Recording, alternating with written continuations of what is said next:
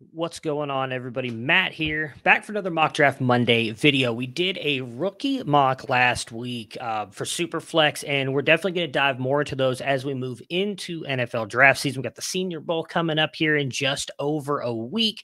Then we'll move heavily into obviously a ton of NFL draft stuff. So I wanted to bring a couple more mocks from different perspectives before we dive into the rookie stuff. For today, we're going to do a Devy mock, just one round. I'm going to give you guys some quick thoughts on that. And then moving forward next week, we'll actually have a rookie mock draft by four of us on the NFL draft team to kind of give you some different perspectives on that as I did it last time by myself. Now, I might bring you a Devy mock later on in the week, but we will definitely pivot heavy towards some NFL rookie talk here with that coming around. It's NFL draft season already with the incredible games that we've had this weekend that just ended up yesterday with the divisional round. It's going to be a whole lot more fun moving forward. But for today, we're going to do a Devy mock draft.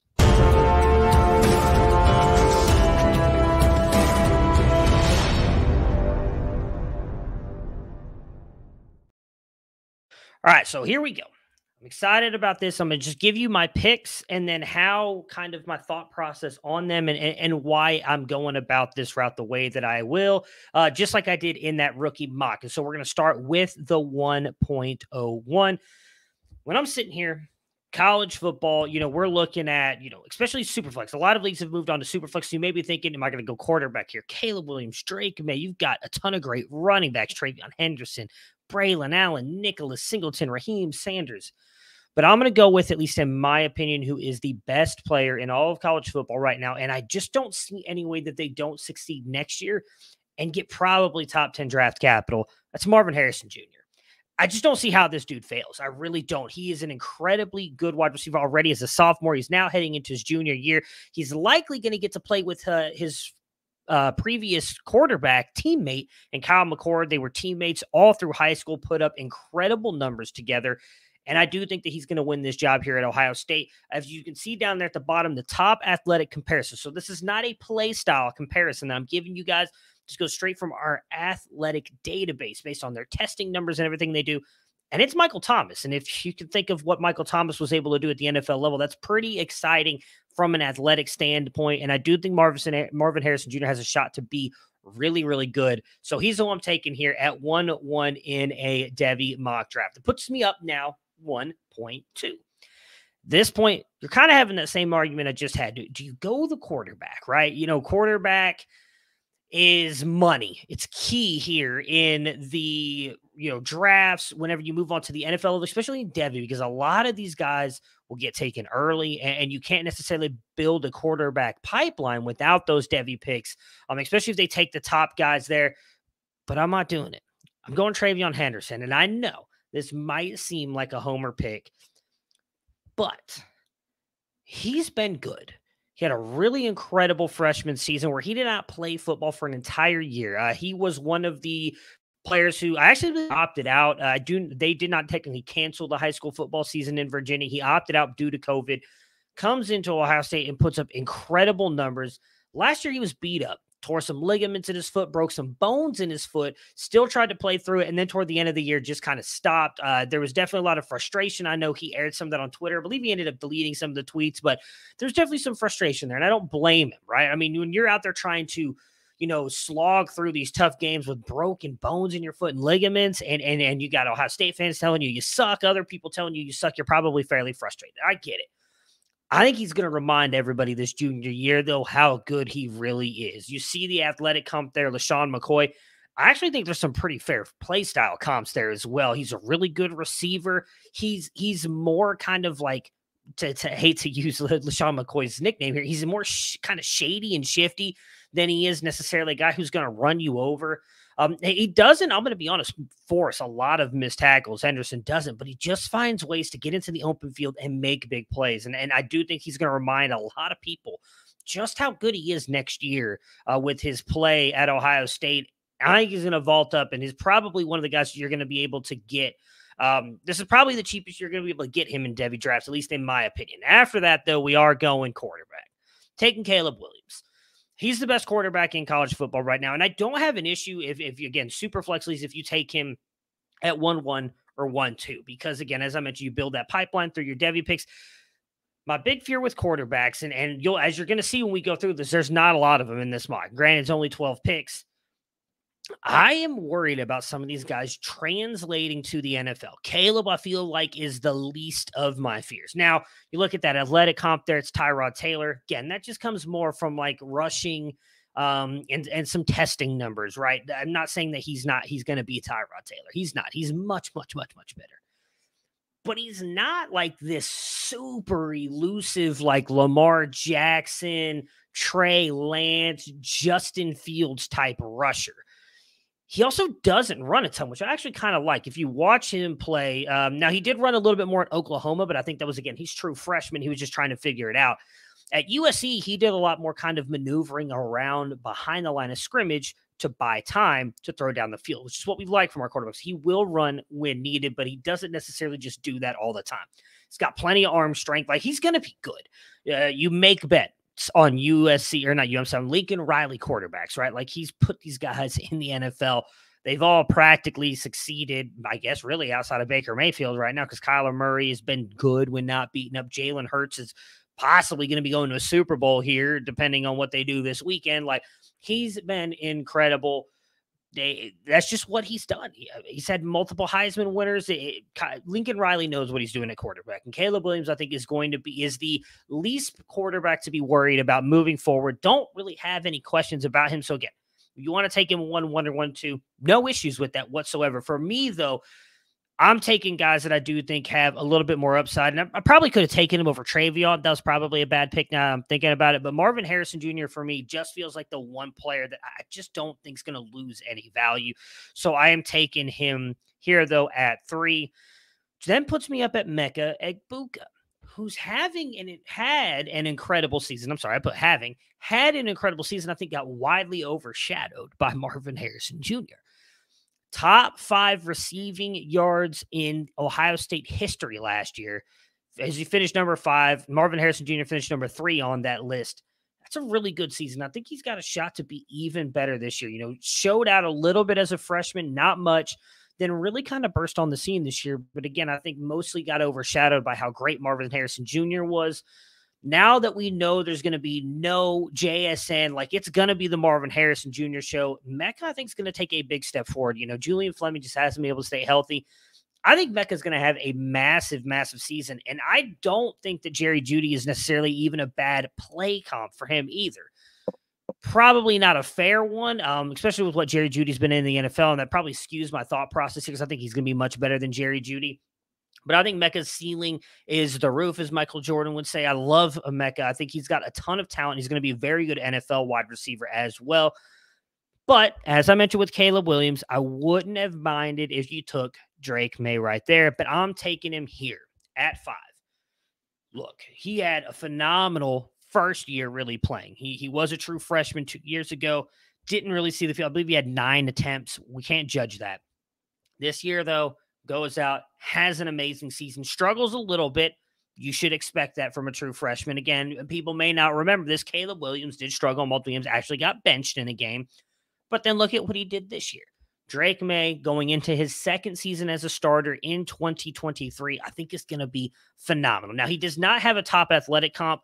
One Felix Sharp has compared him a lot to Aaron Rodgers. That's a fair comp. I don't think he's quite Aaron Rodgers. I think arm talent, definitely more of a rusher than Aaron Rodgers ever was. I really don't know who I'd compare him to, but if he goes out there again and has another amazing season for North Carolina, then I get the argument of, again, taking him up there at 1-2.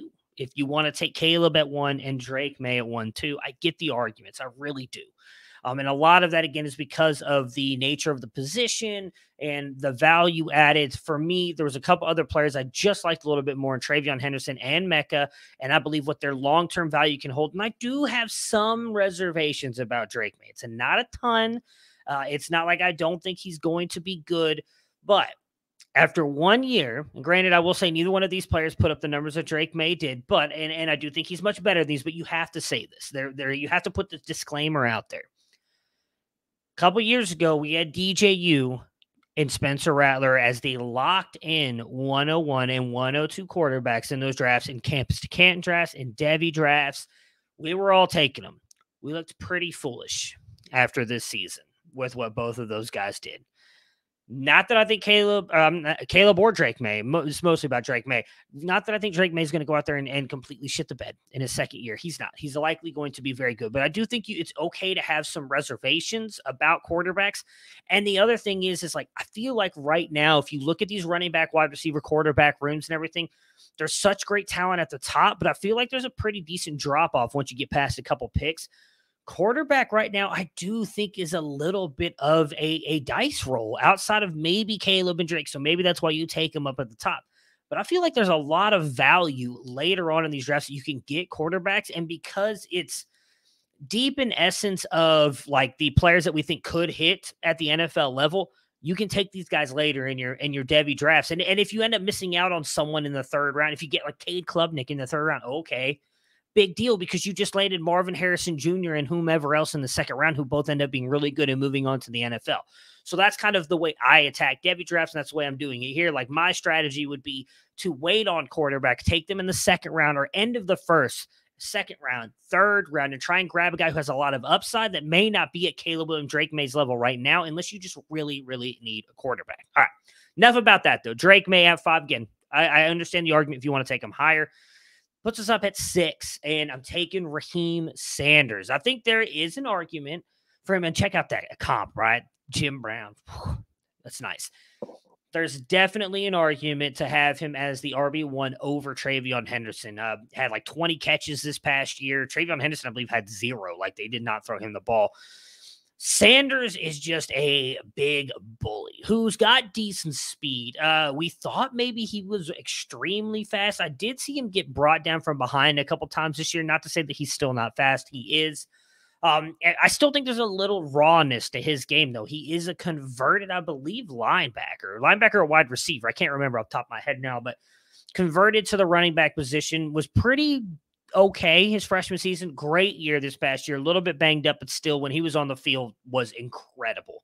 So I think there's definitely an argument to take him over Travion Henderson as RB1 if you want to. For me, I feel like this is the best spot to get him. I really think Drake May, as you can see right here next to me, Drake May, Emeka Egbuka, Caleb Williams, Travion Henderson, and Marvin Harrison should all go ahead of him personally. And I think this is the perfect spot to take Raheem Sanders. He's got receiving chops, and I think he's going to be a really good receiving back in the NFL, but he's also a guy who, if he continues to progress with what he's shown us, improving that vision, improving that lateral speed behind the line of scrimmage, he's going to be a really good running back as well. So Raheem Sanders, I think, is a great pick here after those top guys go off the board. Takes me to 1-7 here, and I'm taking Nicholas Singleton, running back out of Penn State, true freshman this year. Incredible season. He was our fastest player last year out of the freshman class. We had him clocked at 22 miles per hour flat. No one else got up into that range. We've had a couple guys in this 2023 class that have broken that, but that doesn't matter. Nicholas Singleton, phenomenal. Again, same thing I think you could argue about him with some of the things I mentioned about Raheem Sanders. He's still a little bit raw. In high school, he played in Pennsylvania in an area that didn't necessarily have a lot of top-end football players that going into college or would end up going into the NFL either, really. He was by far the best athlete on the field, didn't really have to try that hard to just muscle anybody on the field. And there were definitely a lot of times, and I don't blame him for this, the coaching staff knew he had more speed than everybody, more strength than everybody. They would just give him a ton of these runs, just going to the outside and just go beat him up, Singleton, just go get it. And that's exactly what he would do. So we had some questions about what he would be as a receiver and what he would be kind of going up the middle coming into Penn State. Well, he answered at least going up the middle questions. He looked phenomenal. They didn't really throw him the ball a ton. I'm okay with that. I don't necessarily think that he can't do it. I've comped him to Nick Chubb, and you hear that and you may say, okay, well, Nick Chubb didn't catch the ball a lot either. No, he hasn't. And I definitely think you have to have him land in the right scheme in the NFL to be extremely productive, like a Nick Chubb has with the Cleveland Browns. Kevin Stefanski and that crew just want to run the ball. If Nicholas Singleton ends up in a spot like this, he's going to be an absolute smash. I think he's going to be a smash regardless. I would be fine even taking him over Raheem Sanders. The big thing with him is you have to wait another year. My one thing, too, if you look at all the guys who've gone in the first 6 picks, you only have to go through the 23 season before they hit your NFL roster. Nicholas Singleton is so far the first one where you have to wait 2 seasons. but I just think the talent is there. He is so incredibly gifted, and his upside is, I think, is Saquon Barkley, who his top athletic comp is. And I think he's going to test fairly well to that. Penn State just does a really great job when it comes to those guys testing and moving on to the NFL. Singleton is a guy I don't think is. He's someone I don't think is going to be a miss at this point. Not when he looked as good as he did as a true freshman. I think this Penn State offense is going to be even better in 2023. So I think we could see a much better Nick Singleton moving forward.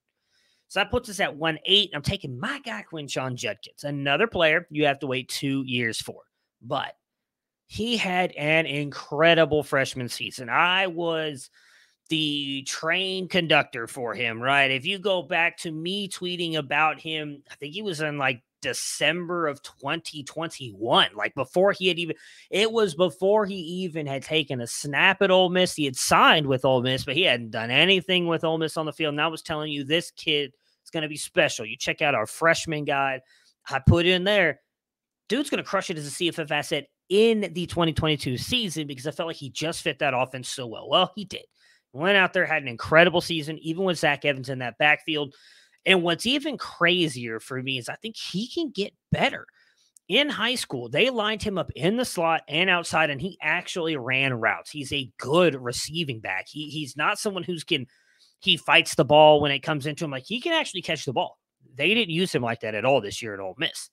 Zach Evans gone. I think Quinshon's going to be the guy. Now, they are bringing in another freshman, Kedrick Riscano, who is really good. I don't think he's going to challenge Quinshon as much in the fact I think Quinshon's going to be the guy. He's going to put up a lot of yards and a lot of touches, but same argument I just made with Nick Singleton there. Like, you're going to wait 2 years to get him, which you don't love for a running back, but I just think he's going to be that talented. I personally think he should be the RB2 here behind Nick Singleton, but if I'm being honest, I don't think the ceiling is there as a Nick Singleton. Now, you see the top athletic comp here is Miles Sanders. I think he's a better running back. He's definitely more physical than Miles Sanders. But I don't think that his ceiling is Nicholas Singleton. So for me, Nick Singleton's going to likely always stay ahead of him because he didn't do any reason to not to be brought back to the pack. And Quinshon runs roughly the same speed. I don't think it's quite 22, but it's like 21.7. Like, he's fast. He's got good speed. And he's definitely doing against SEC competition. So if you want to give him a boost for that, that's fine. I'm not double counting that, though, because the Big Ten defenses are built to stop the run, and they couldn't do that with Singleton. So I think he should be firmly behind Singleton in that RB class. If you want to bump him ahead of it, I'm not going to argue with you. I think they're the top two guys. Again, the biggest thing with these two at 7 and 8 here is you do have to wait 2 full seasons before you get them because they're both going into their sophomore year. It puts me up at 1-9, taking Brock Bowers.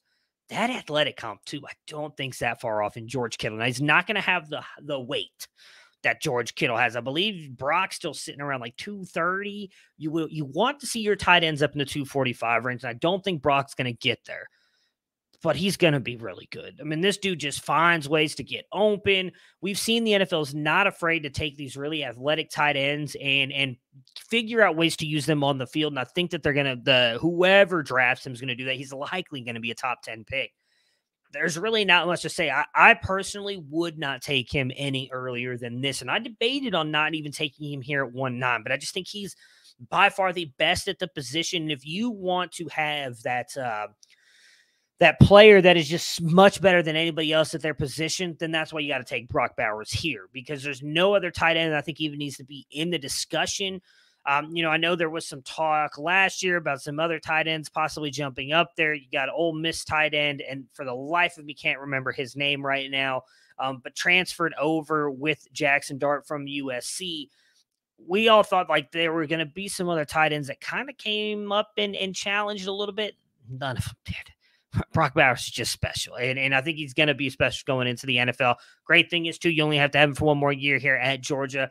So if you want to take a guy and kind of win a position, like knowing every week, like, hey, Brock Bowers, you draft him here, top 10 pick in the NFL would be my guess.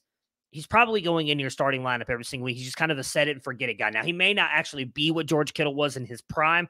I don't think the testing numbers are going to be that far off, though. Like, he's going to be good. It's going to be good. Let's go to 110 here. Taking Xavier Worthy. You might say, man, that's kind of a massive drop for Xavier Worthy. His comp is also Jerry Jeudy. Here's my fear with Xavier Worthy. 165 pounds.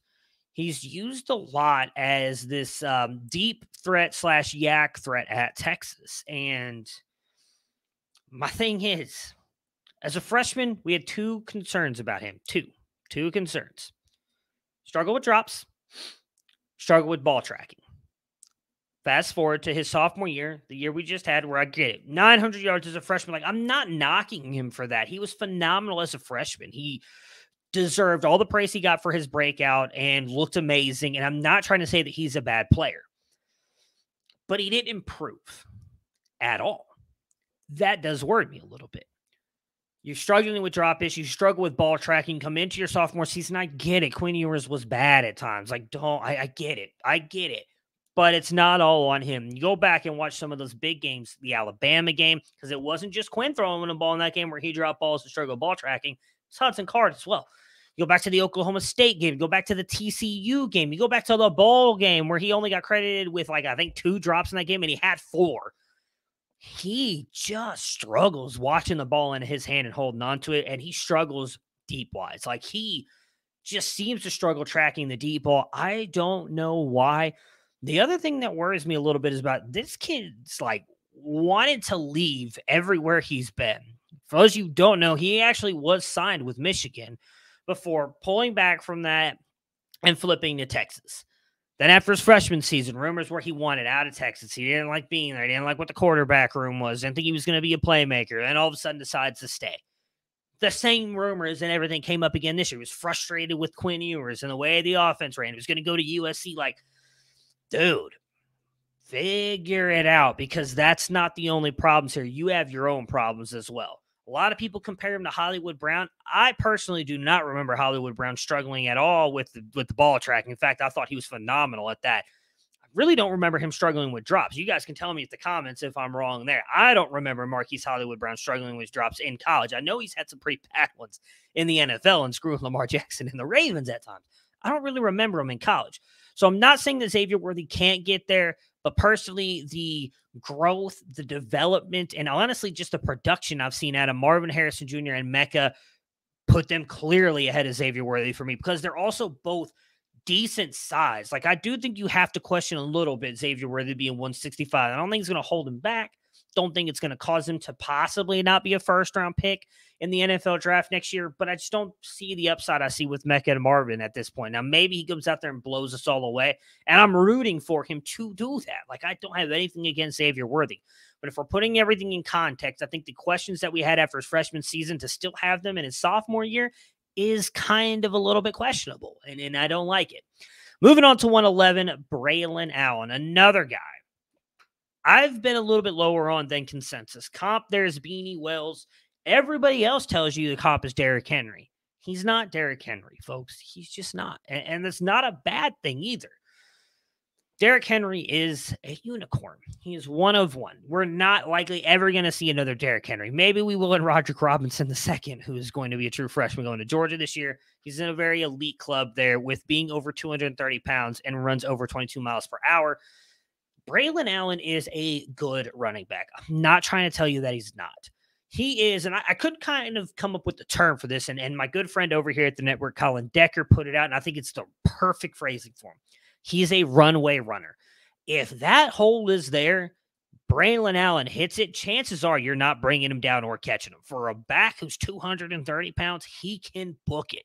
He ain't booking it to 22 miles per hour like Derrick Henry can, but he's going to get up to I believe we have him over 20. So that's very fast. Average speed is 20 and below. So he is above average speed in 20. He might even be 21. I don't remember off the top of my head, folks, but he is fast. I have no issues with that, and I get it. The next thing's going to be thrown around. I'm sure someone in the comments is going to mention, well, he was only 17 years old. Now he's 18. I don't care, guys. Like, that's great. But we still need to see progression. And the same thing I have in my arguments about Xavier Worthy is the same thing I have in my arguments here with Braylon Allen. We haven't seen that much development, guys. He still struggles with vision. I think his footwork, I will give him props here. I think they got a little bit better. I saw him hit a couple cutback lanes this past year. But if you go look at that schedule, they did not play anybody tough. Outside of, I guess, Ohio State, although I'd argue Ohio State's defense still struggled a little bit. And he just struggled to put up yards against some teams. At the end of the year, his stats looked fine. But if you go back and look at some of those, I don't even remember the team. He played in FCS school in like week 1 or 2 is like Illinois State or something like that. Had got bottled up for like 40 yards the entire game before he broke off a 98-yard touchdown run. Same thing with Ohio State. He was bottled up, breaks off a big 80-yard touchdown run against a third-string defense, guys. Like, it's not that I think Braylon Allen is bad, but I think he's more boom-bust than what most people want to say he is. There's a lot of people out here in these communities who talk about how he's better than Raheem Sanders. He's better than Travion Henderson. And he's better than Nicholas Singleton. Like, I don't think the consistency is there at all with Braylon Allen. I think he's very boom-bust. I think that if, he continues to improve, he's got a shot to be a very good running back in the NFL. But the other question I have about him, and again, it's not necessarily it's not necessarily a knock on him because he hasn't been asked to do it, but he has not done a lot receiving-wise either. And you can go back and look through Wisconsin's history, and I have. A lot of those running backs have it until their final year. So that could be a big thing for Braylon Allen this year. Go back to Melvin Gordon, Jonathan Taylor, Monte Ball. Like, you go and look at what those guys did through their first couple seasons. It was like 4 or 5 catches of an entire season, nothing massive. But then in their final season of it was Jonathan Taylor Jr., I think Monte Ball Jr., but Melvin Gordon's senior season. All of those guys ended up having great receiving years. They got like 10 to 20 catches. If Braylon Allen can do that, that question gets wiped away, but we really haven't seen it. He fights the ball right now. I want to see him improve on that a little bit before I jump him up there into that top tier. All right, enough about Braylon Allen. Let's go to 112, and I am taking Quinn Ewers here. So look, I actually think Aaron Rodgers is a fair comp for Quinn Ewers. Here's the thing. I know a lot of people are going to look at that and be like, come on, Matt, really? Look. He had not played for 2 full seasons before this year. The last time he took like real competitive snaps, I believe he was 17 years old at South Lake Carroll in his junior season in a state championship against Cade Klubnik, and I believe it was Lake Travis or Westlake. I don't remember. I'm pretty sure it was Westlake now that I think about it. Coming off double groin surgery, where you can go back and look this up. I'm pretty sure he's talked about this openly. I know for a fact because I've actually talked to the coach. The doctors told the head coach he can't run. If he runs, he has a chance to tear his groins. Don't let him run. He's got to stay in the pocket. And he didn't look horrible. His footwork was bad this year. It was really bad. But I believe in what Steve Sarkisian can do, and I also believe in the Texas offense. You go back and look at Steve Sarkisian's history in developing quarterbacks, and it is pretty good. I think you could argue, while it's not there with Lincoln Riley, I think you could argue it's right there with Ryan Day with what he did with Tua, Mac Jones. He got Jake Locker first-round draft couple. He got Cody Kessler drafted in top 3 rounds in the NFL draft. And Matt Ryan had one of his best NFL fantasy seasons ever in his career when Steve Sarkisian was calling plays for Atlanta. He knows how to work with quarterbacks and build them up. Quinn Ewers was not benched at all this year when they had Hudson Card. You can say what you want, but Hudson Card played well in Alabama, possibly wins that game if he doesn't roll his ankle. Probably Alabama loses that game if Quinn doesn't get hurt. And maybe that's what hurt him this year. He dealt with a shoulder injury. He dealt with a thumb injury. When you have injuries like that and you can't continue to just kind of get better and progress, I do think that hurts your development. This is the year, though, for Quinn, because I don't think Arch is sitting for 2. But now he's got a full spring to lead in all of the practice, all of those reps as the number 1, and an improved offensive line. 3 or 4 of those guys were freshmen. They had a pretty good year overall, but still, he was pressured a lot this past year. Now they're all coming in their second year, really good offensive line, weapons for days around him. I know they lose Bijan, but they got Jonathan Brooks. They got Cedric Baxter Jr. is coming as a freshman. I think it's going to be really good. Just mentioned Xavier Worthy. They're going to have Isaiah Nayor back. They just got Adonai Mitchell, or I believe he changed his name to A.D. Mitchell. They just get A.D. Mitchell from Georgia, who's a true deep speed threat.